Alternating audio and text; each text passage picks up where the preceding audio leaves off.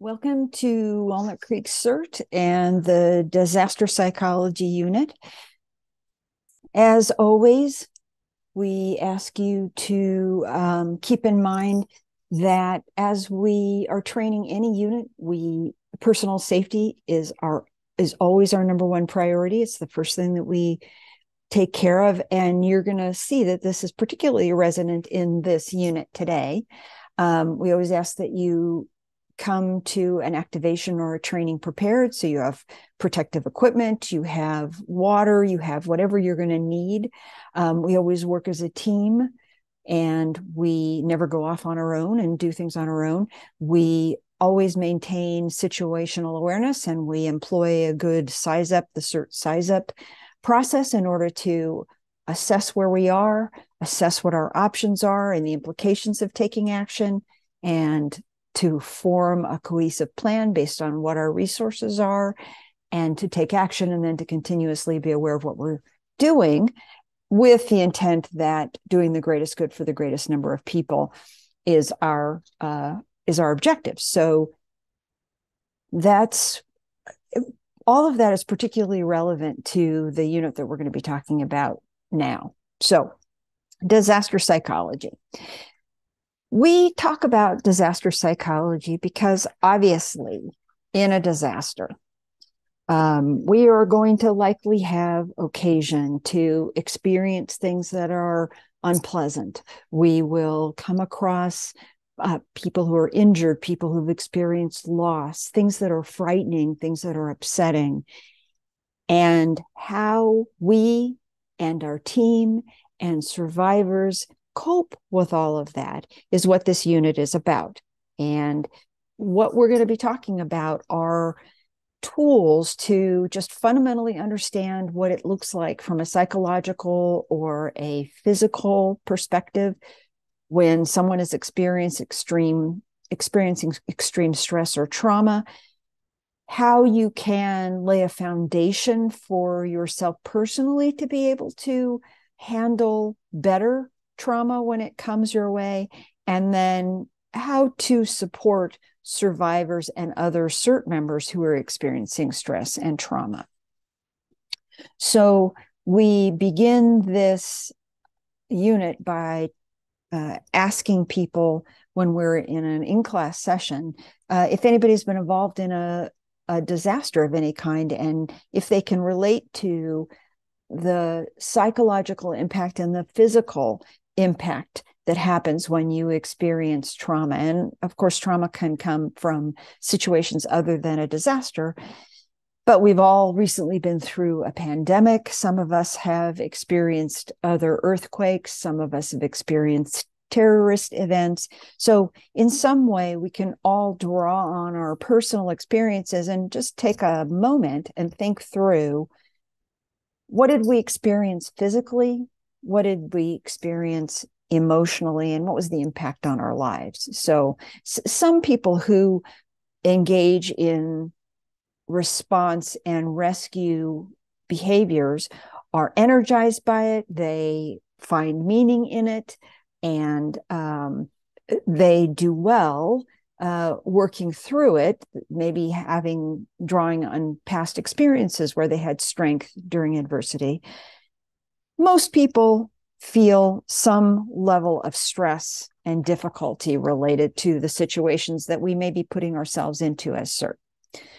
So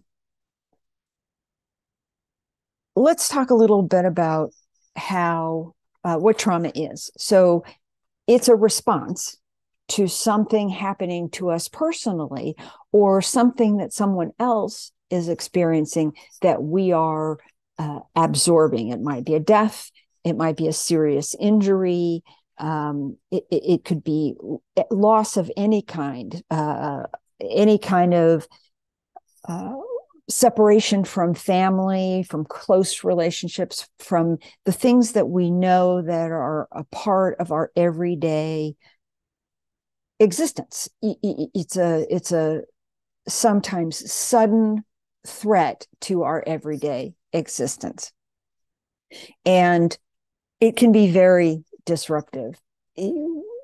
just the fact that we don't know what might come next, the fact that something severe happened out of the blue creates in us a feeling of vulnerability. And just that unknowing of what might happen next creates a lot of anxiety in many humans. And whether that's happening to us personally or whether we are working with team members or CERT team members who are experiencing something, or victims that we come across, we can absorb those feelings and those impacts. There is sometimes a secondary or a vicarious traumatic response to stress from first responders, and it can be as strong as the actual person who's experiencing the loss. You know, you're kind of living through what someone else is experiencing, and that can create burnout. It can sometimes create what they call compassion fatigue. So it's important that we are aware of what that means. So first, let's look at what normal or typical human response is to stress. So often humans will respond in one of these ways to an extremely stressful event. So they might freeze, just be on guard, be unable to move, to be so frightened and so disrupted that they can't act. They might run. I knew somebody once who saw a child struck by a car, and the child, in response to that trauma, jumped up and ran across the street, across traffic and across the street. That absolute trauma of being injured created flight for that child. A person might become combative to a threat. They might have strong feelings of fright, and it's even possible for somebody to faint in the face of strong adversity or psychological or physical trauma. So trauma can either affect us emotionally. It can make us hyper, give us deep feelings of unsettled life. It can make us hyper on guard. It can make us feel helpless. It can affect our cognition. It may impair our ability to think through problems or to problem solve or to envision next steps forward. And it can have spiritual implications to us, creating a sense of a loss of hope. So what that looks like physiologically are these items. So a person could have a loss of appetite. They might have stomach or abdominal pain or symptoms. They might experience headaches or chest aches, physical muscular stress causing additional physiological symptoms. People can respond with an increase in the use of medications, whether that's alcohol or drugs. They might become hyperactive and seek to engage in a lot of doing, but without much productivity. It can affect sleep tremendously, and it can result in tremendous fatigue. So it's important to know those symptoms so that you can see if you can observe them in yourself, in your teammates, and in survivors that you come across. So it's important to know what we can do before we come into a situation of trauma, during it, or after, in order to have coping mechanisms. So we're gonna talk about that. And it's important to think about these well-being tools on two dimensions, both for yourself and for as a CERT team leader and as a team member. You're going to want to be helping your teammates to cope during and after a disaster. So, these things that are on this page are very common. We see them all the time. Our doctors tell us about this. In order to have a strong foundation in our lives for being able to cope with whatever comes towards us, we want to have good balance. So we want to have good nutrition. We want to take care of our health. We want to exercise regularly. Sleep has become known in the last few years as a super important element of our well-being. And then also, as we found during the pandemic, our inability to connect with others it can really impact our health and well-being and our stability. So it's important that we always maintain connections of one kind or another. There are many ways to connect with other humans. And having spiritual resources, and that doesn't necessarily mean a religious affiliation, although it certainly can be. But some people gain a spiritual connection, being connected with nature, being connected outdoors, having some higher purpose. So those are the foundations that you're going to want to develop for yourself so that you can help others. And it's always important to have really good communication skills, to know, to understand yourself enough to know what you need and to be able to ask others, your family, your teammates, ask people for what it is that you need. So being aware of what can happen and what trauma looks like, and then understanding how it might impact you physiologically or psychologically is important. And then that communication element is important, being able to ask your family members, your friends, what you need, and really with other people, not forcing them to talk until they are ready, or yourself not being forced to talk until you're ready. You can, re-stigmatize somebody by forcing them to talk.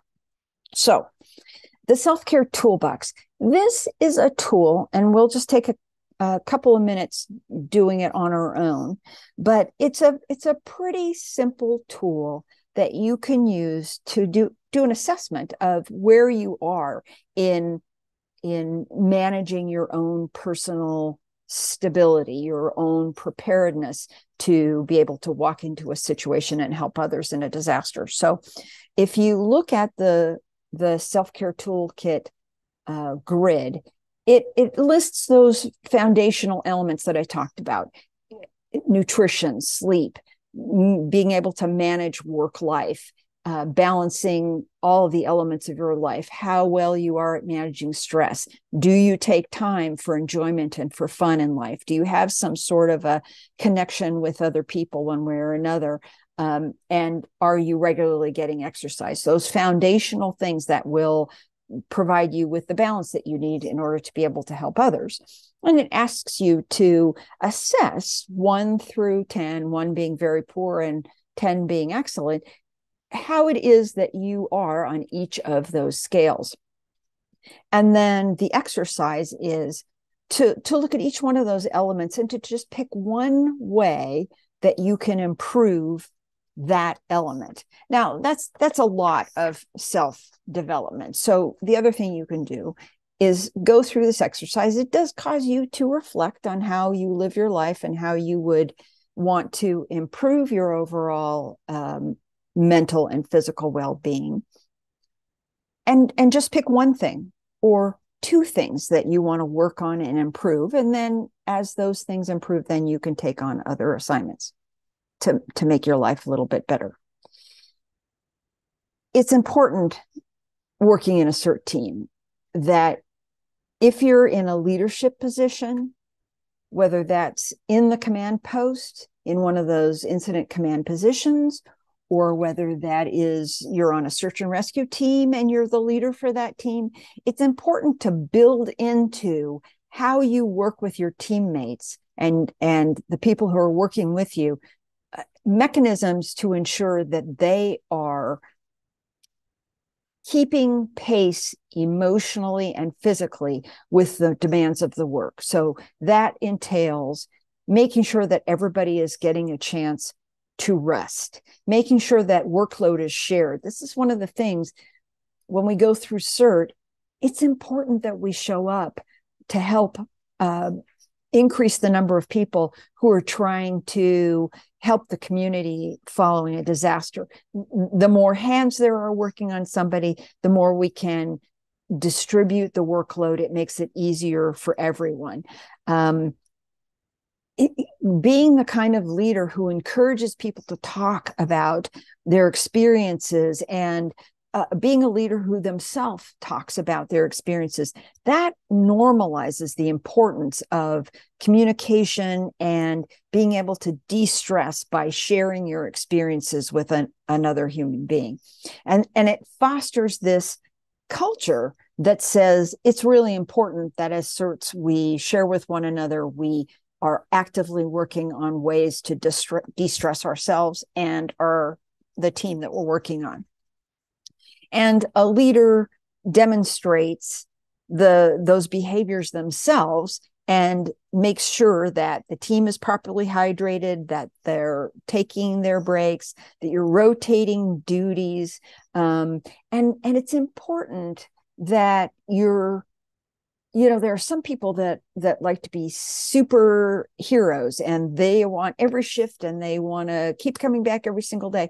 It's important that somebody is watching out and making sure that there are natural breaks in the work that our CERT volunteers are performing so that there is a good balance.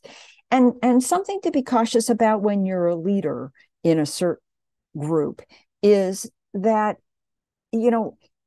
it's good to take time after a shift to let everybody to settle out. You really want to be cautious about sending a worker home who has experienced something very traumatic, and then you're going to put them in a car and let them drive. They're going to be distracted. They're going to be emotionally upset. So it's a really good idea to take time to let the team settle down, to monitor. Does somebody need a ride? Does somebody need to have a connection with a family member? What is it we can do to help diffuse a situation when we know that a team member has been significantly impacted? Okay, these next two slides are about two very common tools that are used these days, often part of meditative practices that allow a person to recenter themselves when they, if you do so on a regular basis, small moments, various times during the day, you can focus on what you're feeling in your body, focusing on your breathing, allowing whatever is there to just be there, investigating how your body feels and how you're reacting, and then just taking time to be self-compassionate and to say, this is how I'm feeling. I'm going to take time to feel this way. I'm going to recognize that I can help myself with my breathing and focusing on my breath. It's a great tool to use anytime during the day. Creating a practice of it allows you in difficult times and stressful times, and even in times when you're having physical trauma, physical injury, you can call on the RAIN practice in order to help you balance and be able to endure. Another practice that's often used is to use this stop mechanism. So you're experiencing something very, very strong that's creating stress, it's creating anxiety. Stop. Take a moment to be still. Sit up straight, create kind of a mountain in your torso. Stand if you can. Take a few calm breaths. Just be aware of your breathing. Inhale, have full exhalations. Sometimes you can put your hand on your abdomen and you can observe the breath going into the body. You can release your abdomen and your breath so that it touches your hand, so that you're focusing somehow on your breath, either in your nose or in the back of your throat or in your abdomen or your chest. And that process, being able to observe how your body is reacting, has a calming influence on how you can proceed and how you can handle the next step of whatever it is you're experiencing in your life. So these are just tools that we would like you to remember and think about practicing on a regular basis in times of stress, so that you can certainly master pulling them out when you need them as a CERT, when difficult things come along. Okay, so let's talk a little bit about the emotional phases of a crisis. And of course, whenever training mentions phases, you always have to say, not everybody experiences all of these things. If you're not characterizing what's going on, it doesn't necessarily mean that, something is being handled wrong. Everybody has a different emotional response to what's going on. But if you think about it, before a disaster, we're all sailing along in our lives. We're doing what we do, and all is going well. Then all of a sudden, there's often some sort of a sudden change, and your world is altered. You are no longer in control of certain elements.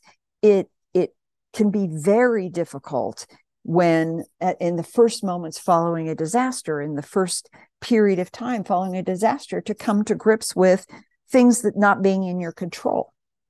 And there are people who become so caught up in some of these emotional phases that their ability to just plan the next step of one thing they might be able to do to make their situation for themselves or their family better might be impeded by these emotional phases. So it's a good idea to be able to recognize them, to be able to empathize with them, and to look for them when you're working with survivors. So another phase is the impact phase. So something has happened. It creates confusion. It creates disbelief. Think about how you felt in the beginning stages of the pandemic. You just couldn't believe that there were services that were shut down, that there were fundamental supplies that were not available, that there wasn't an immediate medical solution. Your faith in social infrastructure was impacted in some cases. So it creates a sense of disbelief. And if you add to that, from an impact perspective, if it's a natural disaster and people are separated geographically from their families, they might have tremendous anxiety until they're reunited, till they're able to account for everybody in their family. So impact of a disaster really has a strong effect on emotion. There is sometimes a heroic phase as a result of a crisis. So sometimes people are filled with adrenaline and they start this doing activity. Well, let me go and do this. And it feels like it's productive, but actually it can often be very unproductive. Sometimes it takes the form of altruism. It drives sometimes volunteerism, but people have to recognize that sometimes that is just a personal response to stress, and it might be just postponing facing what is in front of us, the reality that's around us. Then often there can be a honeymoon phase. So government services start coming in, community bonds, the survivors begin to feel a little bit of relief related to some initial support that comes into their community. sometimes that optimism can be short-lived, and it sometimes distracts from thoughts about the longer term implications of a disaster or of the crisis. But it's good to realize that if somebody has experienced crisis and they are in the honeymoon phase where things are looking up, you have to recognize that too might change, that feeling might change. Disillusionment can set in. How long is it going to take for me to put my life back? How long is it going to take for there to be governmental support, funding, or my insurance company to come and look at my house and settle my claim about damages? Or, how long is it going to take me to heal, or my family member to heal? So it's very frequent that people can feel disillusioned as a result of a crisis that happens in their life.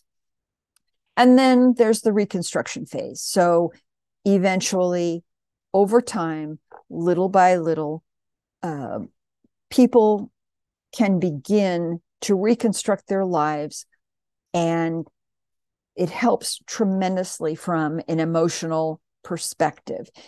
Sometimes throughout these processes, people's hope and their emotional support for themselves and for their family and for people they know or they work with has just become overwhelmed, and they may be exhausted by all of that.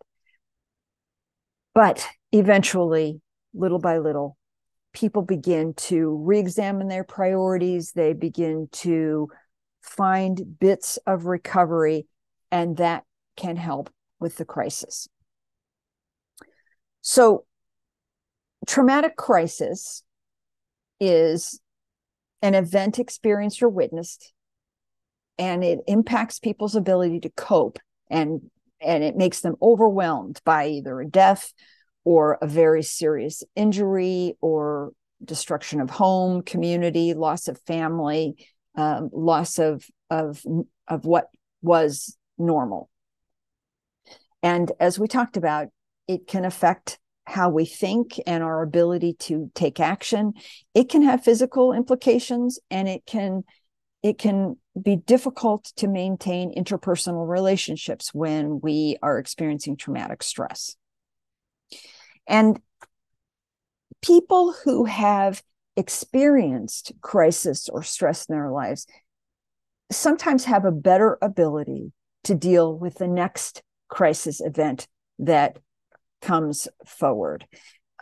Of course, things that crisis that happens that is extremely intense can create extreme disruption, and everybody is going to be different in how they feel or they view an event. And these impacts of traumatic stress can happen immediately, or they can creep up, and they can happen over time, months and years.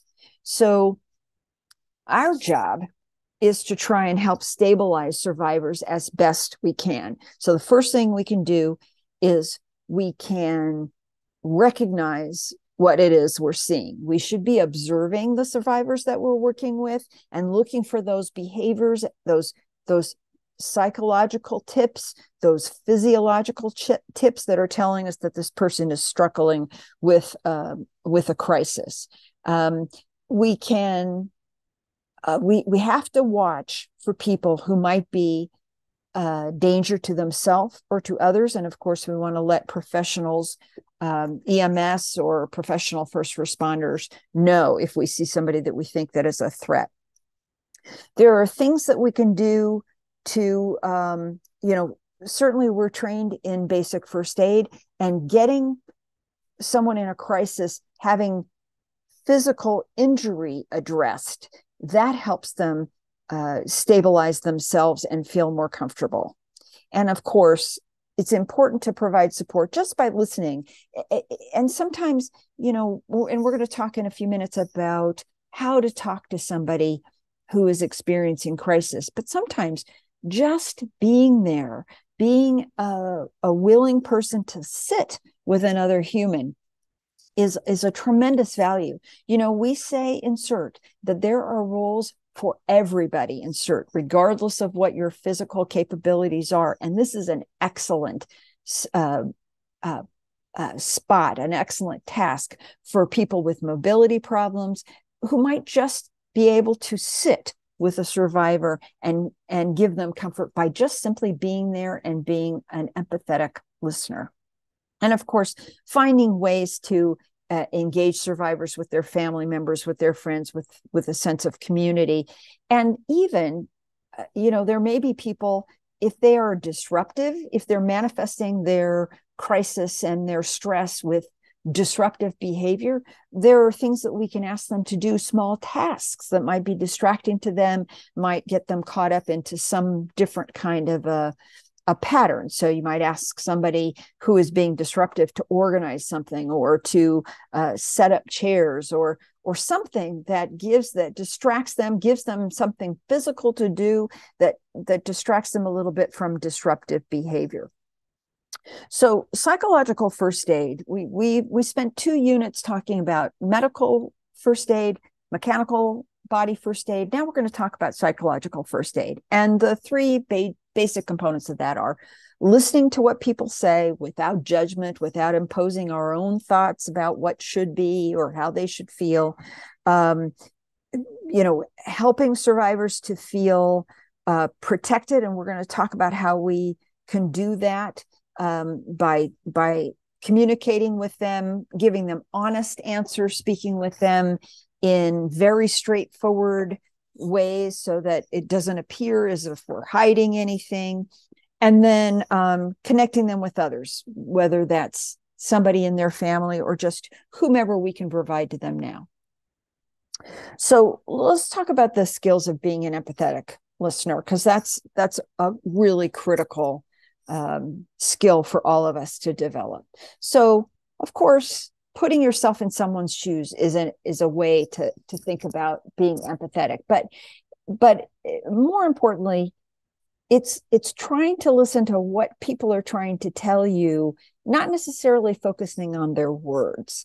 They might have body language that suggests how they're feeling. They might not be able to express effectively what they're feeling, but you can tell by just listening to somebody, listening to how they're speaking, to understand how it is they might be feeling. And you can always paraphrase and tell someone what you think you heard them say.